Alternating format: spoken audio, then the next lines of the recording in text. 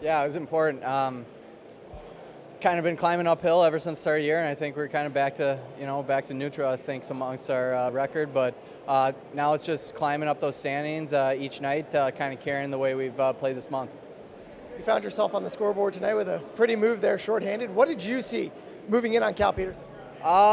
You know what? I think a couple goals last night went upper left on his glove side, and that was kind of what I was thinking the whole way down. I guess I was thinking backhand, make him move a little, and unfortunately, I think it just got over his glove. How confident is this team when it's down a man that it can still produce offensively? Yeah, things have been bouncing our way lately.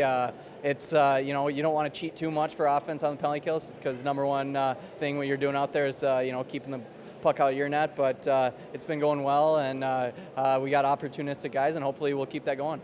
When you talk about keeping the puck out of your net, Anthony Stolarz has done a great job of that. How much confidence does he give your group? Yeah, tons. Stolar's been great.